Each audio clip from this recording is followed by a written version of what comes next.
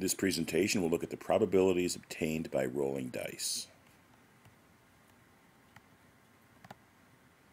So our first example is if a single die is rolled. If that's the case, the only possible outcomes are 1, 2, 3, 4, 5, and 6. They're all equally likely. So the probability of getting 1 is 1/6. Probability of getting 2 is 1/6. Probability of getting 3 is 1/6, etc. Since all the probabilities are equal, 6 equal chances, all probabilities are 1/6. But if we have 2 dice are rolled, it's a more complex sample space. So we have to think of it this way. If the first die is 1 and the second die is 1, the result is 1, 1. If the first die is 1 and the second die is 2, the result is 1, 2. If the first die is 1 and the second die is 3, the result is 1, 3. Now, we can go for all of our cases where the first die is 1, there'd be 6 possibilities. If the first die is 2, there are 6 possibilities. If the first die is 3, there are 6 possibilities. So you can see that we have several possibilities in our sample space. And here is the sample space, starting at 1, 1. First die is 1, second die is 1. First die is 1, second die is 2. First die is 1, second die is 3. First die is 1, second die is 4. First die is 1, second die is 5. First die is 1, second die is 6. All the way through, first die is 6, second die is 6. So there are 36 elements in the sample space, and these are all equally likely. But if you add them together, 1 plus 1 is 2, 6 plus 6 is 12. 2 happens one time out of 36. 12 happens one time out of 36. But 7, 1 plus 6 is 7. 2 plus 5 is 7. 3 plus 4 is 7. 4 plus 3 is 7. 5 plus 2 is 7. 6 plus 1 is 7. 7 occurs 6 times out of 36. So clearly the sums are not all equally likely. That's why we have to write it in the current form. So if we look at the sums, you'll notice they all lie along the same diagonal. First die is 1, second die is 1, result is 2. 3s are here, 4s are here, 5s are here, 6s are here, 7s are here along diagonals, as you can tell.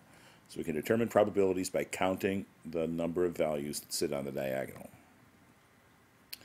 So there's our numbers. How often does 2 show up? 1 time out of 36. How often does 3 show up? 2 times out of 36. How often does 4 show up? 3 times out of 36. How often does 5 show up? 4 times in 36, etc. So if we list all those probabilities, you can see the highest probability is our sum of 7, which turns out to be 6 out of 36.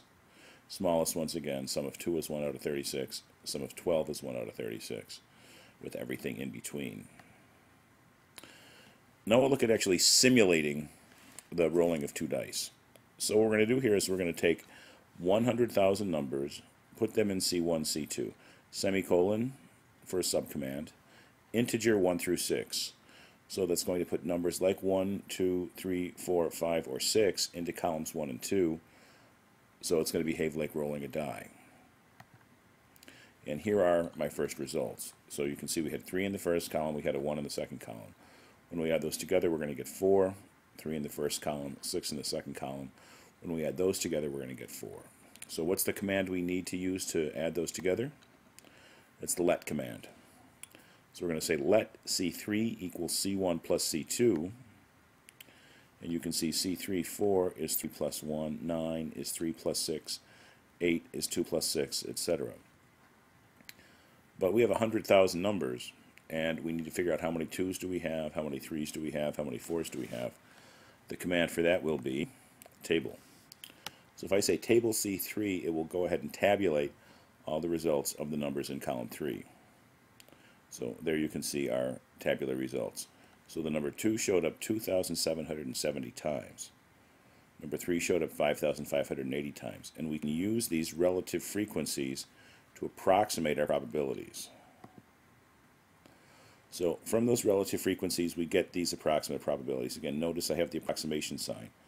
The law of large numbers tells us that as the number of trials increases to infinity, the relative frequency should get closer and closer to the theoretical probability. But we can see with 100,000 trials we're fairly close. 0277 was my theoretical probability. Was my simulated probability. 0278 was my theoretical probability. 0558, simulated probability, 0556, theoretical probability. So again, you can see we have some similarities between these two perspectives, using 100,000 trials to simulate the probabilities, or listing the sample space with 36 elements to find the theoretical probability. If I want to roll 3 dice, how do we do that? So again, I'm going to go with 100,000 as my number, random 100,000. We're going to put the numbers in C1 through C3, semicolon to get a subcommand, integer 1 through 6, period, to go ahead and put numbers 1 through 6 in columns C1 through C3. Then our goal is to add those together. We want to see what the sum is of those 3 numbers. So we're going to say let C4 equal C1 plus C2 plus C3. And then we're going to tabulate the results by saying table C4 to see how often we have various numbers. So here's the numbers that we're looking at. And I'm interested in 5. So how often did we get 5 on the roll of 3 dice? 2,857 out of 100,000. So that's our probability there. And for 15, 4,659, also out of 100,000. And there's our probability for sum of 15. Approximate probability. Now, can we find that theoretically? So can we find the theoretical solution for the sum of 3 dice giving me 5, or can we find the theoretical probability for getting a sum of 15? To list all the elements in the sample space, 111, 112, 113, 114, 115, 116, 121, 122, 123, 124, 125, 126, there's a whole bunch of those. We had 36 in our earlier sample space, and we need 6 times that many, or 216 elements in this sample space is what we're looking for. And we're focusing on the number 5. So can you think of some triples that are going to have a sum of 5? Well, 113, 122, 131, 212, 221, 311. Notice I have these written in increasing order.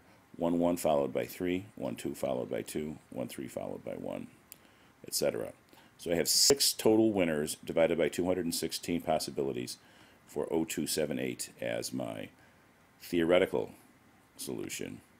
My relative frequency from the simulation was 02857, and you can see those are relatively close.